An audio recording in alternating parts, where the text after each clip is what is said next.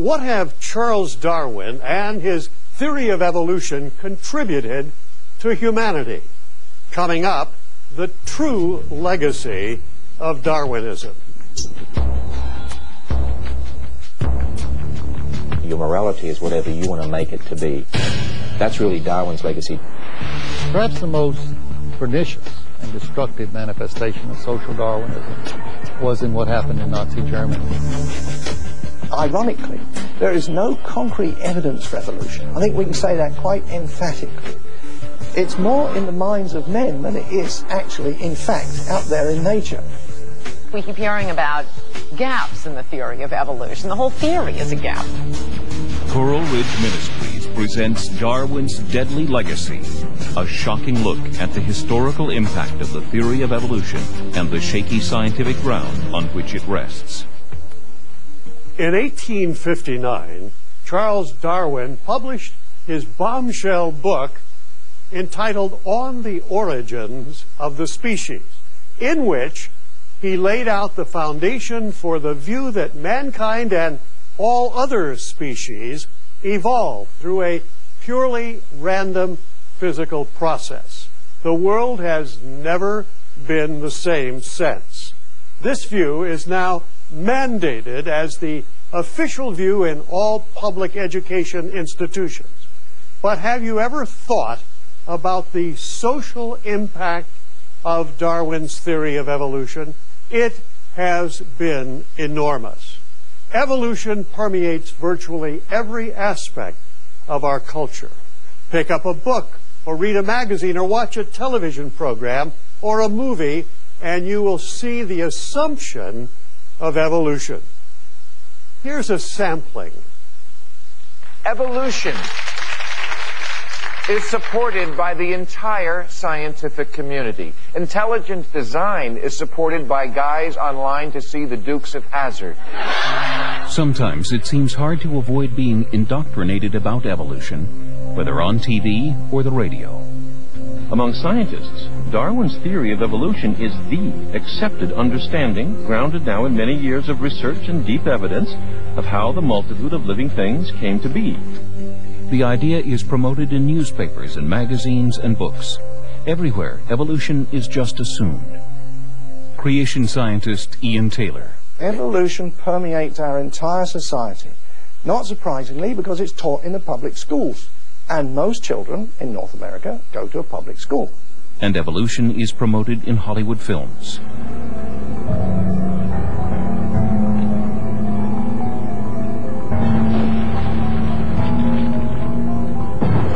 I think Darwinism is popular as a story because it allows atheists not to have to explain why we're here. Ann Coulter, author of the New York Times #1 book, Godless. There's no such thing as morality. There's no such thing as our consciousness of our mortality. We're about one step above a porpoise, although many of them seem to believe we're below a porpoise because we have nukes and we pollute and have hate crimes and don't recycle. So we are below a porpoise, but it's just a matter of, it's just random mutation in this bloody battle of survival, which exists no place in the fossil record. The late Dr. Stephen Jay Gould of Harvard said, man, or even woman, as the crowning achievement of some grand cosmic plan, what moral conceit. We are but an afterthought. We are a little accidental twig. It has been said that ideas have consequences. That is so true, as we'll see in this program. We're being told today that life is just the product of time and chance and random forces. Well, if we've just evolved from the primeval slime, then humanity sinks in significance. Darwin's second major book was rightly titled The Descent of Man, where man was no longer viewed as a little lower than the angels, but rather a little higher than the apes. What Darwin theorized about biology was applied by later thinkers to society, economics, and government, with devastating consequences. the acceptance of evolution brought in a totally new way of looking at life on Earth, and especially humankind and our place in the cosmos. As evolution began to be accepted in intellectual circles, one of their own, British philosopher Herbert Spencer coined the phrase, survival of the fittest. That phrase caught on as the essence of Darwinism.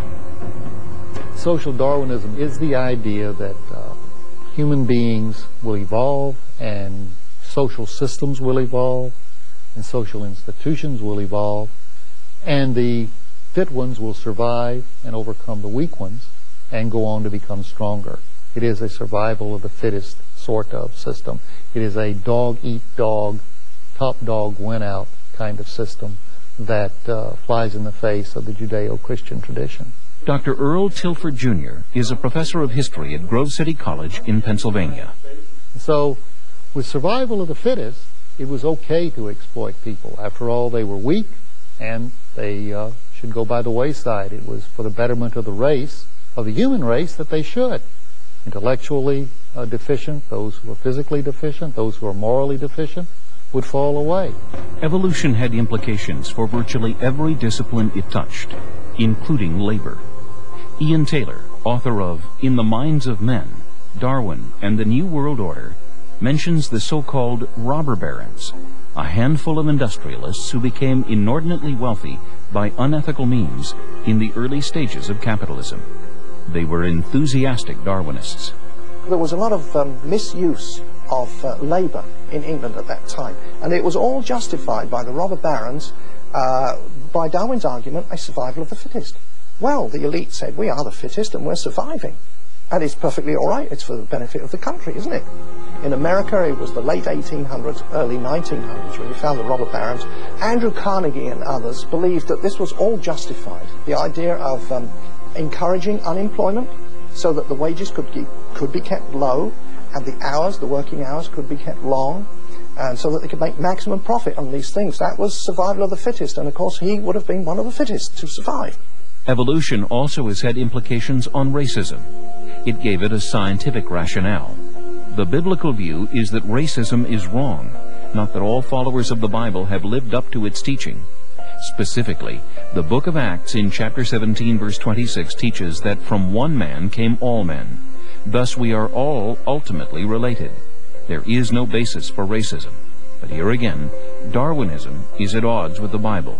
Now, a lot of people might not connect Darwinian evolution with racism, but as the late Dr. Stephen Jay Gould said, that racist attitudes were common before Darwin, but what Darwin did was fuel racism. And the reason is because when you popularize a philosophy that man is just an animal and we evolved from ape-like ancestors, and there are different races that evolved at different levels, and some are more advanced than others, you can see how people could then develop racist attitudes towards those they thought were more primitive than themselves or inferior to themselves. And there's no doubt that Darwinian evolution has certainly influenced cultures around the world. Creationist educator Ken Ham, founder and director of Answers in Genesis, saw what Darwinism did to the Aborigines in his native country of Australia. Darwin taught in his book The Descent of Man, for instance, Australian Aborigines were basically closest to the ape-like ancestors. Australian Aborigines were looked on as the missing links in history. In the very early 1900s, they were even listed as animals in a Sydney Museum booklet. And there were scientists from Germany and England who sent people to Australia with instructions on how to kill the Aborigines, how to skin them, how to boil up their skulls for specimens for museums around the world. It was because they thought these were not quite human yet. It was all laid down with the idea of they were evolving, and they had not yet evolved into the white man's idea of what is being human, see?